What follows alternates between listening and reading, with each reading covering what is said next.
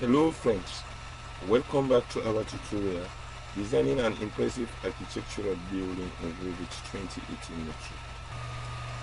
Now let's start the project by doing some job in advance.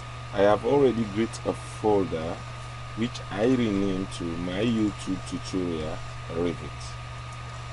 Let me add a version of Revit at the end, Revit 2018.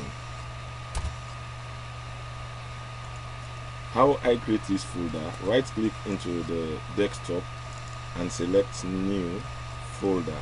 A new folder will be created. Rename this folder to my YouTube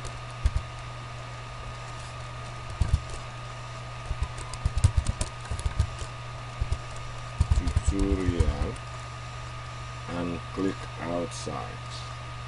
Now I'm going to delete this folder.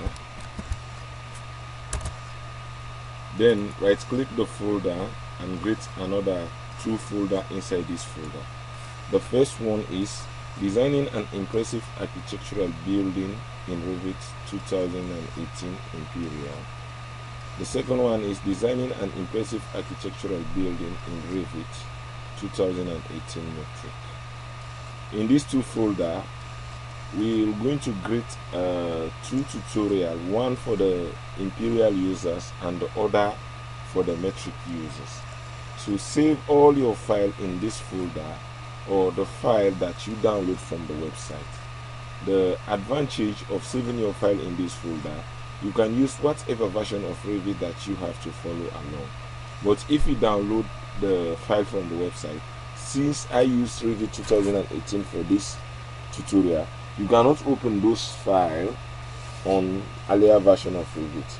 But if you are using Revit 2018, you can use this file and jump to whatever video interesting you most. Now let's go and open Revit. I already launched Revit. To launch Revit, if you pin Revit on the status bar, just right click and select the Revit, or double click the icon on the desktop if you select the option during the installation. I already launched Revit in the background. As you can see, this is the welcome screen of Revit. This welcome screen divided into several areas. You have the project area, the family area, and the resource area. Now we're going to start a new project with a metric template. Go to the project area and click the new button. This brings the new project dialog box. Click the browse button and click the up one level button and double click the US metric. Select the construction default metric template and click open. Click OK again to open this template. When you launch Revit, this is how the user interface looks. You have series of things going on this window. You have the application menu, you have the quick access toolbar, the info center, the ribbon, property palette, project browser, and the drawing area, navigation bar, view control bar, and the status bar. Now I'm going to rearrange this environment. I'm going to click on the title of the property palette and move this palette to the right edge of the drawing area.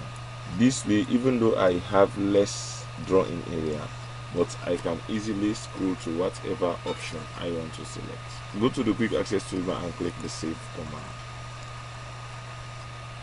Because this is the first time I try to save this project, Revit brings the save project as dialog box. But if I have already given a name to this project, clicking the save icon will override the file and update it to the present state of the drawing. So now navigate to the folder that you create for this project. Mine is on the desktop.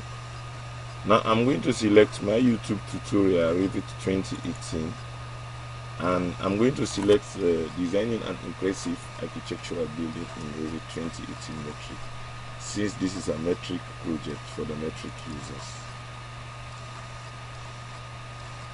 I'm going to rename this project to 00 underscore 001 underscore DIAB underscore M. I name this file this way so that you can follow along the video step by step.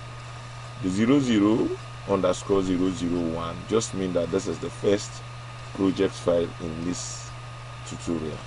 The DIAB represents designing an impressive architectural building, where the last M represents the metric, because I have two Revit tutorial in this channel, the metric tutorial and the imperial tutorial. So click the option on the bottom left of this window and increase the maximum backup to 5 to be at the safer side. Click the OK button. Click save. This saved the file into this project. Now go to the Manage tab and in the setting panel click Units. This brings the project units dialog box. In the length, click the tab next to length. This brings the format dialog box. Change the unit to millimeter. We are going to use millimeter into this tutorial. Then click the down arrow and change to 1 place of decimal. Click the suppress trailing 0 and click OK. Click OK to return to the project environment. Alright, we're going to end this tutorial. In the next tutorial, we're going to start to create reference plane and continue this tutorial. If you like this tutorial, please click the like button and share it to your friend. If you have any question or any suggestion, please leave a comment below. If you want to continue this tutorial or any other tutorial on my channel, please subscribe. Thanks very much for watching. I hope to see you in the next class. Goodbye.